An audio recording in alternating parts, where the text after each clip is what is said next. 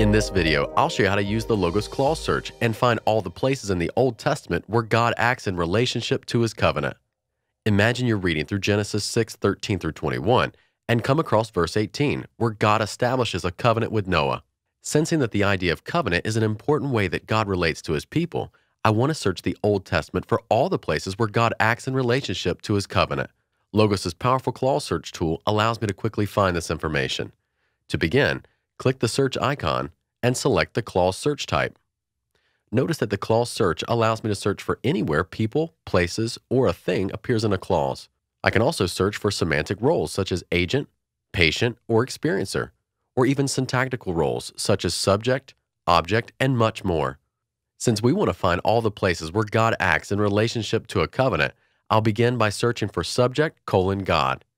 Then right-click the word covenant and copy the Hebrew word berit. Then enter object-lemma, followed by a colon. Then paste the Hebrew lemma.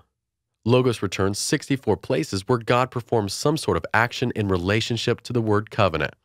As I scan through the hits, I find that God establishes a covenant with Noah in Genesis 6:18, then remembers the covenant He made with Noah in 9:14, and makes a new covenant with Abraham in 15:18 through 21.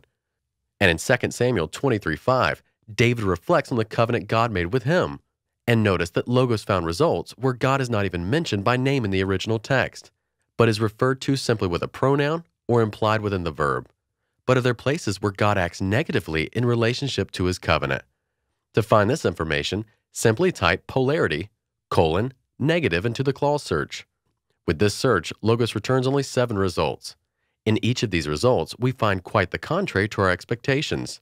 We find that God does not forget, break, or destroy His covenant. Instead, His people petition Him not to forget His covenant or His vow to not violate His covenant. Finally, we can save the results of this search for later analysis by clicking the panel menu and selecting Save as Passage List. Now, going back to our search, if we want to explore how people make covenants with one another, run the search object-lemma, berit, and not subject:"God. Then analyze your results.